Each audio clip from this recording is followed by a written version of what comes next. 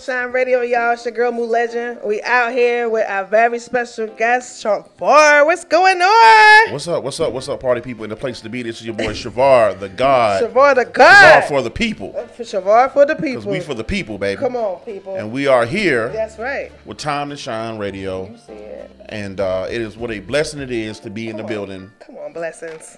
I'm here with y'all today. Yes, thank you so much for coming. So introduce yourself, Shuvar, to everybody.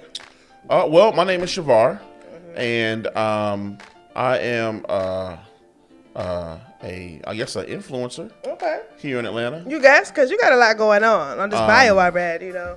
You know, I'm just out here in the streets trying to be an inspiration to the people. To the people. And you know, for those that like myself, you know, people that can identify with me and the things I believe in, you know. It may not be for everybody. I'm a strong believer in everybody has a message. It might be for one person. It might be for a million people. Whoever it's for, they're going to receive it. You're going to receive it. Okay, I love that. Yes, and so you originally from Charlotte, North Carolina? Well, I grew up in Charlotte. Okay, you grew up. But I was born in New York, in Brooklyn. In Brooklyn? BK. Yeah, I moved to Charlotte as a kid. Okay. All right, and now you've been in Atlanta how long? I've been here 8 years. 8 years. And you have done so much. Have I? Yes, this bio I read. Yes, sir. Yes, sir. I've done a few things. A few things. I have. Okay. Shuvar for the people. So 8 years in Atlanta. I have. Comedian. I have done comedy. Okay. And then rapper. I do rap a little bit. Okay. We got to get some bars before we leave this thing. I might spit a hot 16. Okay. That's what I'm talking about. Real estate. Yeah, so I have been in real estate for 20 years. 20 years, the financer, right? Right, real estate finance. Well, so one of the things that I'm really big on is I feel like everybody should learn about real estate. I don't think that people understand how much of our rights and our citizenship is based in real estate. Wow. Our Constitution was originally written for white male landowners. Ooh, okay. So, you know, a lot of our laws are rooted in real estate, whether we know it or not. Especially in our community, we need to learn that because, you know, a lot of the issues that we have and a lot of the things that we complain about comes from the fact that there's not a lot of ownership in our community sometimes. Wow. And ownership is the key to making sure that you can secure those rights. Okay. As well as real estate is one of the pillars of how to move up in a capitalist society. Ooh, there's four ways to move up into a capitalist society. It starts with education. Yes, sir. That's the first way to move yourself up. The second way is access to capital and credit, right? Understanding how to gain access to additional funds and you know, use other people's money, as they say, and how to have a good credit score, right? And how to use that and leverage that. The third way is real estate, because they ain't making no more land, right? That's the fastest way to build wealth. Yes, land. In the world, is to own land, that's it. Right? Yes. And then the fourth way is insurance. Now, insurance can be for you, right? But it's really more to leave that legacy and have that generational wealth through insurance. Even though there are insurance policies that do build cash value, so you can, you know, gain wealth through insurance while you're living. But that's really more of the I'm gonna leave a legacy type thing. Okay. No. But real estate is one of those pillars. No, absolutely. Yes. What made you get into that?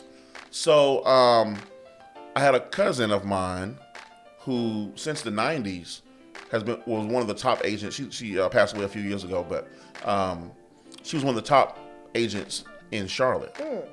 And she owned a real estate agency, black woman owned real estate agency, and had up to about 15 people working for her at one point. Wow. And she was just always somebody who I looked up to. You know, when I was a kid, you know, I've always been a bigger kid, and I played sports, you know, and my grandmother used to always tell me, you know, hey, just because you're a bigger guy doesn't mean you have to play sports. Okay. So you're smart too. You know, you can be successful in business. Come on. And you know, I was always, you know, looked up to my cousin, and you know, it was something I was always interested in. I got into business right out of college, and I've been doing it ever since. Ever since. Yeah. Wow. 20 years. 20 years. Wow. I've been out of school. I graduated college in 2003. Okay, yeah, me too. Turn up. There you go, right? Okay. HBCU too. Yeah, come on, fam. That's right. Yeah. Barbara Scotia, Barbara Scotia College. Yes, sir. Yes, I love it. I love it. Because you have so many accolades and so many things that you do. And you also recently told me that you're a consultant.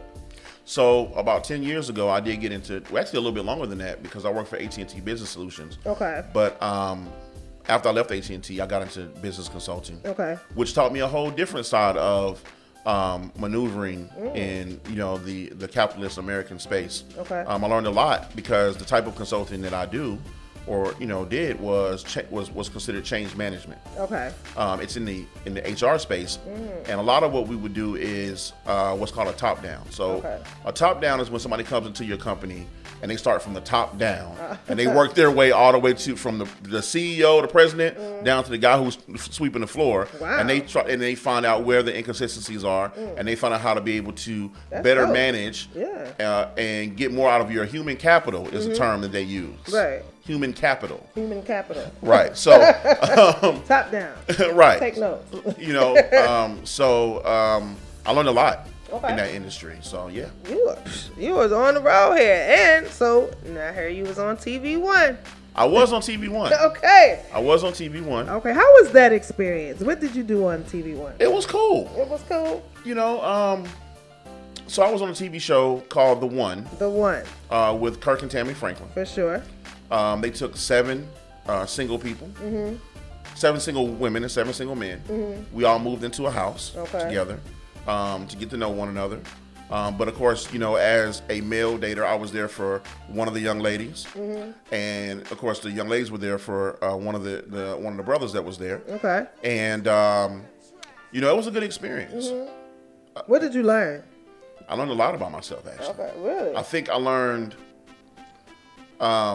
that what I thought I wanted in a relationship, I probably didn't really want. Okay. I think I learned that some of my priorities and priorities in relationships were kind of skewed. And I think I learned that, or I know that for a fact that I learned that I have been pouring a lot into situations I probably shouldn't have. Okay. Over time. And yeah. Okay. And I learned a lot about myself. You did. Okay. Do you think if you didn't go on that show, would you still have eventually figured out what you learned? Or just probably would have took a little more time? I probably would have. Okay. But I will say that being dropped into that microcosm, you know, because the thing about the show is, it was like a microcosm of dating in Atlanta. Okay. Like it was, you know, you had the women on that show. No matter who the Bachelor would have picked on that show, there wasn't one woman on there that would have been a bad choice, right? Okay. And they all had different types of, you know, you had, you know, women that were business owners. You had women that were in the entertainment business. You had women that were in the business world, corporate world, you know. So, you know, you had different types. You had all the different types, right? And the same thing with the guys. Like, you had guys that were business owners. You had guys that were in the corporate world. You had guys that came from a good background, guys that came from a rougher background, you know, so you had the whole microcosm of everybody. And the thing that I learned was that everybody was there looking for love. Wow. Genuinely, like, people will say, well, was it fake because it was reality TV? People always ask that question, don't they? They do always ask that question. But I can honestly say that I don't think that anybody came there with disingenuous intentions. Yeah. Wow. Okay. Well, that's interesting. So you glad you went on there? I'm glad I went on there. Okay, was it good networking at least? Well, I will say this, that as far as the networking piece of it, it probably hasn't really changed a lot. Okay. As far as the networking piece, because I've always been a big networker anyway. But I will say that it did give some additional notoriety that wasn't there before. Okay. You know. Did your followers go up? Not a lot. Really? I probably gained maybe a couple thousand followers from the show. I was already at maybe 20,000 followers when I got on the show. Okay. I think I'm at maybe like 22,000 now, 23,000. Okay. So yeah. That's still a lot. That's still a lot though. Yeah. I mean, somebody was looking at it. Watching. You know. Right. Okay, and your new position at this school. Let's talk about that. Yeah, so that's exciting. So I just took a director position with a nonprofit. It's a national nonprofit, but you know, with the Atlanta branch. Okay. And what we do is we offer free tech training. To underserved markets. So about 80% of our learners are black or brown. Probably about 60% are young black men. Okay. And out of the additional learners, about 30% are single black women. Wow. Or single black mothers. Okay. So We do a lot of work in our community. It's a great program. You actually end up with a nationally certified certification. It costs you $0. Like it costs nothing for you to go. Right? Right. We do job placement. We do personal development. All the way down to even if you need clothes to wear to your interview, we have a clothes closet. Wow. So, yeah. Okay. It's a great position. I feel good about what I'm doing. No, absolutely. And so the age range in this school starts at 18. So here's the crazy part about it. Now, a lot of the people that come to our school are younger, 18, 19, 20, but there's no age range. Okay. So if you're in a position where you're in your 30s, 40s, 50s, and you're trying to start over, you've been in another industry, you want to get into tech, this is the perfect opportunity for you to get into tech because you can come and go here for free. For free. And what's the requirements? The requirement is that you be 18. Okay. And that you have a high school diploma or GED. So you don't need no other special nothing. That's it. Okay. So the types of positions that we focus on helping our learners to get are non-degreed positions. However, if you're a degree or someone who does have a degree, that degree is only going to help you even more because now you have a tech certification on top of it. Ooh, okay. Talking about double the fun. Yeah, there you go. Okay, I like that. How long is the program? It's 3 months. 3 months. That's so it's 12 weeks. Wow. So you'll come in, you'll start 3 months later. You'll walk out there with a national tech certification, whether it's in IT support or cybersecurity or coding or any of those classes that we offer.